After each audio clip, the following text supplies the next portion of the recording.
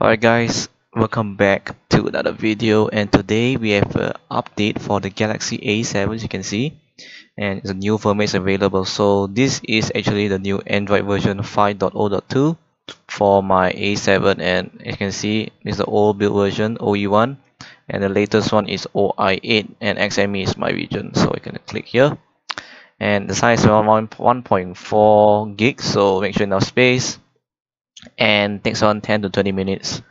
3 gigs of space is required, and also what else?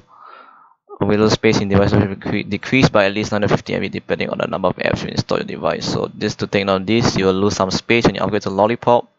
So if you don't lose those space, you can just take KitKat. And what else? If you update from KitKat to Lollipop, obviously you can't upgrade to the software once the update is complete. So if you update to Lollipop, you won't be able to use KitKat anymore. So if you like KitKat, then you should stick with it. So it will take around 10 to 30 minutes, and yeah, so I'm gonna continue on here. I have enough battery, by the way. I have more than 50%, and I have enough storage. So let's continue. And the A7 update will begin. Alright, so I've done all this already, so no need to worry. I've done everything. I've backed out all my data just in case, and yeah, let's continue on the update.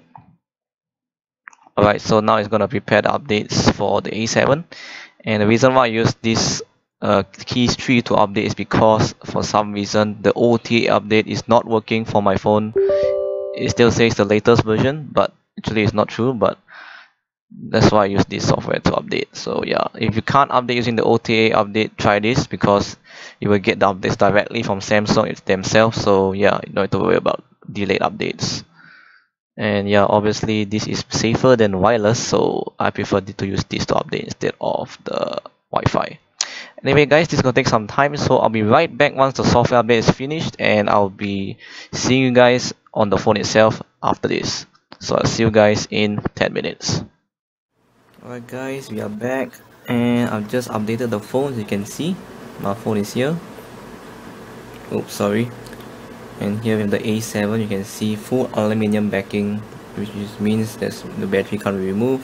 Very slim and sleek look. So this is the A7, and this is the gold color.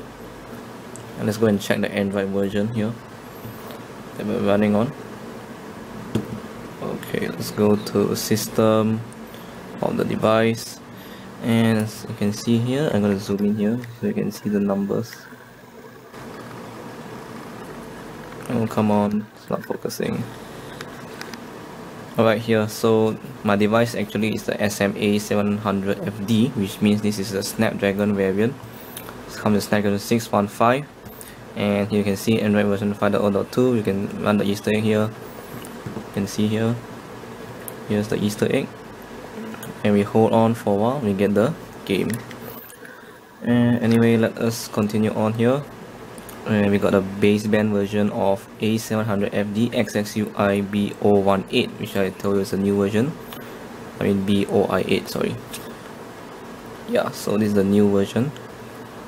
And let us go back and show you what are the new things that we're gonna get with this Lollipop update.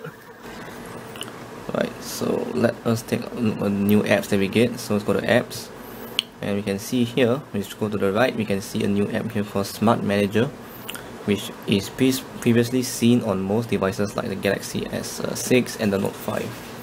So you can see this application is pretty nice and simple. It shows you the battery, storage, RAM, and security. So now I have 45% battery, and now you can see our battery percentage and the time remaining. For now, it's still learning, by the way, so we can optimize our apps as well. It's pretty nice. You can see all the apps that is now optimizing by itself, and the ones that are disabled, so you can manage them here, or you can just turn it off if you don't even use it. So pretty nice. And on storage, we can see our total use storage and available storage is gonna come soon here, hopefully. As it's scanning, there we go. You can see we have a few, we have 7.29 GB free storage, and here we can delete unnecessary data if you wish to delete. So I'm just gonna clear my cache. You can see how it does it, and it's powered by Clean Master. That's nice. And we got 1 MB of free space, which is pretty cool. and here we can delete unused files and applications to free more space. But for now there's nothing. Let's go to RAM, and now we can see our RAM in use and total available RAM and all these apps that are using the RAM now in the background. See a lot of apps are using it, so you just want to clear them all. This end task, and here we go, it's cleaning up all the apps that are not used, and we got about 638 MB of free RAM, which is nice, and now we got half back. And lastly is device security. For now they say scan needed, but I'll do that later. And you can see here it's powered by Intel security. So this is actually not an antivirus, just an anti-malware, so it really can't do all the functions like antivirus can do, but you can scan device if you wish to scan for anything that is harmful. It's available on this app. And if you just want to clean everything, just press clean all. Oh, sorry about that. Just press clean all and it should do the trick. So pretty nice. Everything's done, and now let's go to the multitasking button here, as you can see, and these are all our apps here. And now it's like card based. This is a bit nicer now, it looks like more like stock Lollipop. So when I clear all the apps, just close it all. Pretty nice. And now I'm going to show you what is the new thing in this Lollipop update. So we have a new material design. So let's say we open YouTube, you can see the tinted status bar. I'm going to show you here in a moment.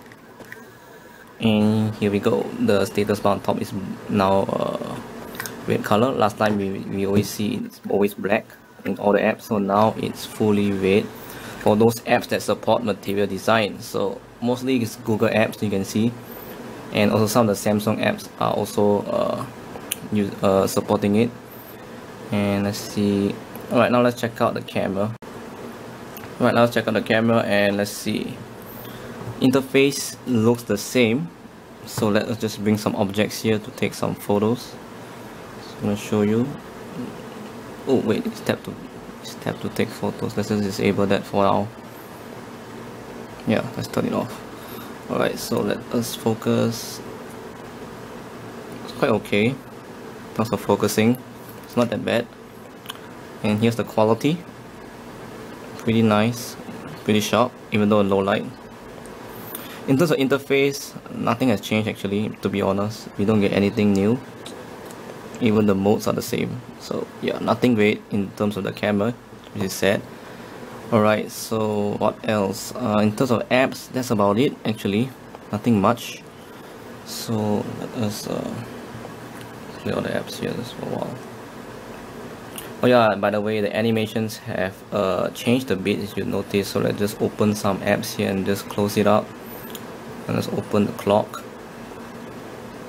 and you can see there's a bit of difference in animations. So on the calculator and we press home, it's like a bit different compared to KitKat. And let's go to the multitasking tray. You can see, just press here, there's a bit of animation, it's quite nice, and there's not much delay actually, it's pretty fast. And we can also just swipe to clear the apps, or just clear all of it in one shot. That's it. Anyway guys, so that's about it for this video actually, for this A7 Lollipop update. So I'll be testing it for a few days to see the battery, is it very good or not, or worse. Right now it's at 43%. I'll test it out and make sure that the battery life is good, or is it the same or not. So yeah, that's pretty much it guys. So hopefully you enjoy it, give it a thumbs up if you do. And by the way, if you're looking for the firmwares, want to know when is it going to come to your device, there's a link down below in the description where I will show you the firmware links, and also a live feed of all the firmwares that are currently updating for the A7 and also other devices. So yeah, you can check the link down below. And if you can't wait to update your device, you want to update now, you can download this software called Samsung Keys. I think you saw that in the previous segment. So you can download that. I'll put a link down below in the description as well. So yeah, that's pretty much it guys. Hopefully you enjoyed this update, this video as well. And I'll see you guys in the next one. Peace out.